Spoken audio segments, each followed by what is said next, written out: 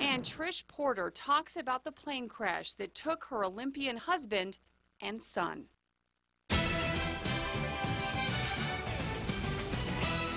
Good afternoon. It happened hundreds of miles away, but a fiery plane crash in Arizona with no survivors has touched Albuquerque in a very personal way. Today, family members confirmed a former Olympic runner, his 15-year-old son, and an Albuquerque Academy classmate were all killed in the wreck. News 13's Alex Goldsmith is live at Albuquerque Academy with the story.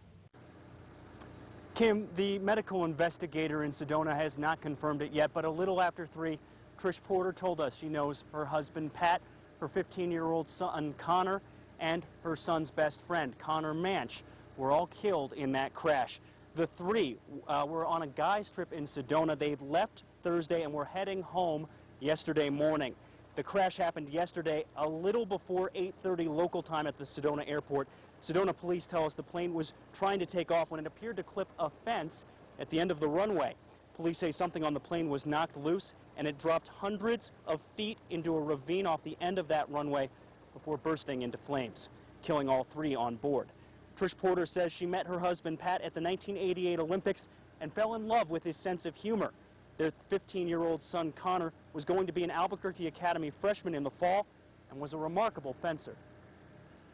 He loved life, his friends, his school, and was very, very proud to tell others how much he loved his sister Shannon.